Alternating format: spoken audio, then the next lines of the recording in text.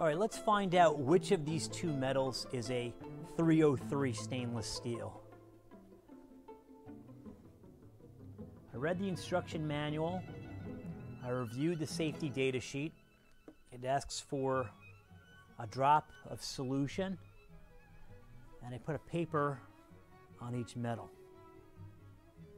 And it says, press down on the sheet and hold it. Sometimes the color reaction happens quickly, like within 15 seconds. Other times it may take longer. It depends on the nominal composition of the alloy. But what we're looking for is 303 stainless steel will generate a brownish color on the paper. And other stainless steels, like a 304 or a 316, will not generate that same brown color. The part number for the paper is the 0400 sulfur test papers, and I'm using solution number 6.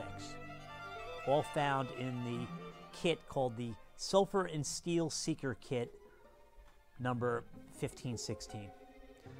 Always in stock at Koslow Scientific Company.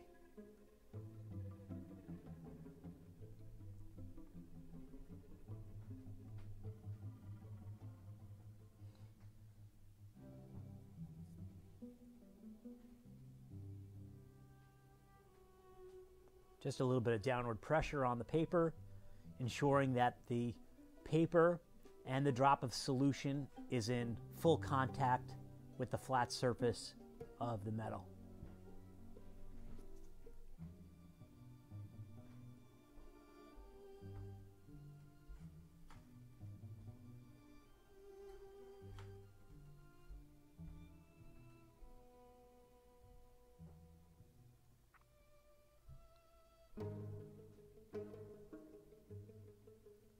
So this time we did the test for 2 minutes.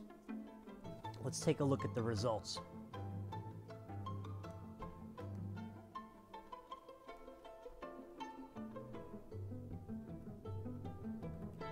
One of these,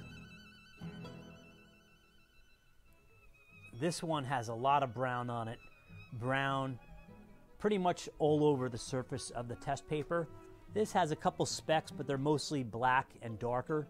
So this would be a positive result for 303 stainless steel. And that's correct. It says 303 on this one. This metal, this is a 316 stainless steel. So please observe the results.